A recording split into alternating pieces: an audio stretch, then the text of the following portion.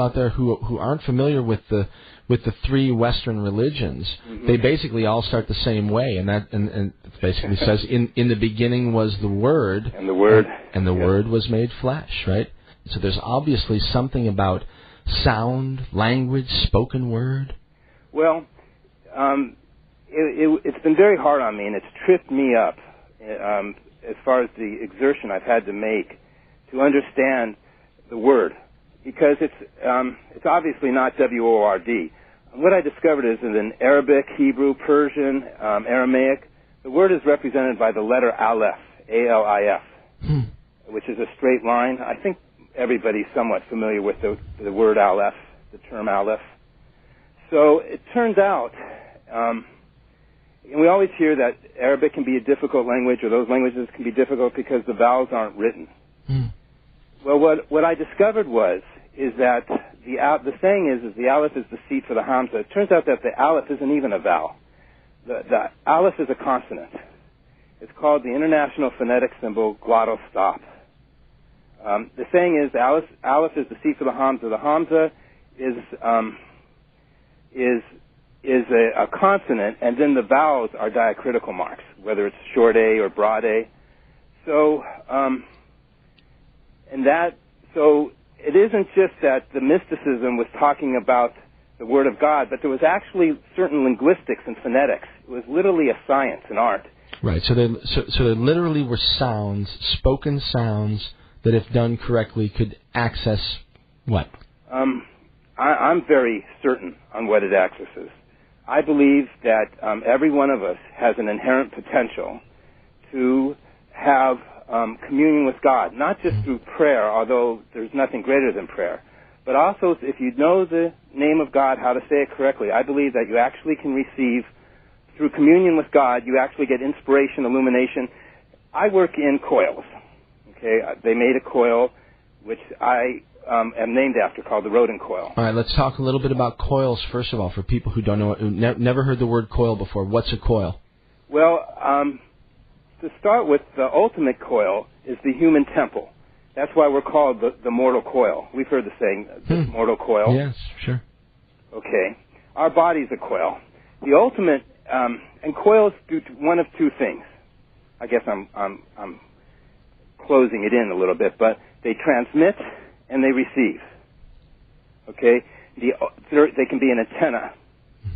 Okay? And the ultimate antenna to transmit and receive is the human brain, this mortal coil. And I believe that so my goal in life is to always be healthy enough, clean enough in diet and lifestyle to get inspiration, divine guidance. And I believe through the name of God is the ultimate source of inspiration and divine guidance. So those are my views. And maybe I couldn't have said it as eloquently as it could have been put. Well, no, I mean, it shows that it comes from... Look, the bottom line is this, is that the mathematics behind this stuff speak for themselves. Okay. And that comes to it. But I want people to understand, that there is sort of a cross between science and mysticism here, because much of what you've discovered comes from, ancient mystic traditions, including, numerology and these ancient texts that have secrets encoded in them. And you have been able to uncover some of this stuff, and I just want people to understand a little bit of where it came from.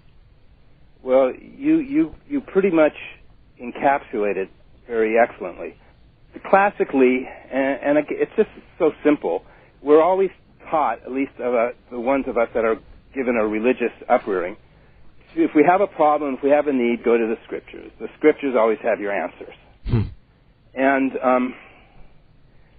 my field that I went to the Scriptures was it's a form of paranormal psychology. I'm going to seem like I'm insane. No, go. We got plenty of time, so you just do it. Well, my goal was to understand how to tap into the underutilized remaining 90% potential of the brain. Right. They tell us we only use 10% plus or minus of the capacity of our brain. Yeah. Okay. Yeah. So. And we only know 10% of the universe, supposedly. Interesting correlation. Probably a lot less than that, I would imagine. Yeah, maybe like 0.01%. Well, it's so vast. I believe the shape of the universe is a torus or a donut. Okay. And there is no mathematics in conventional Western academia that can see over the event horizon of a black hole, and because the universe warps. But anyway, the math that I have discovered, which comes out of the scriptures, explains that everything in its ultimate shape becomes that of a donut. Which scriptures? I'm of a religion called Baha'i Faith. Okay. And there's a prophet called Baha'u'llah, and he revealed certain textbooks, the 7 Valleys and the 4 Valleys, the Hidden Words, the Book of Certitude. There's certain tablets, like,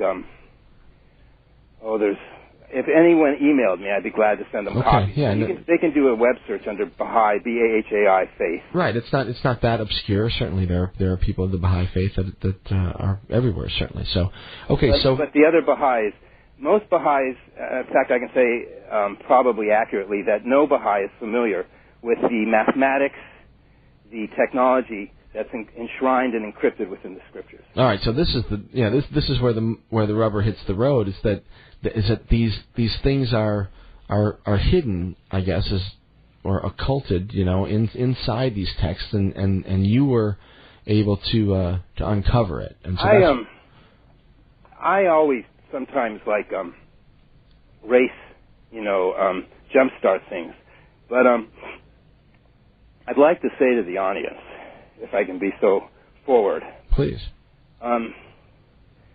I don't make small claims about what I do. The most primitive electrical coil that I produced, actually other engineers made it on my behalf, Mm-hmm. just made in the most simplest environment.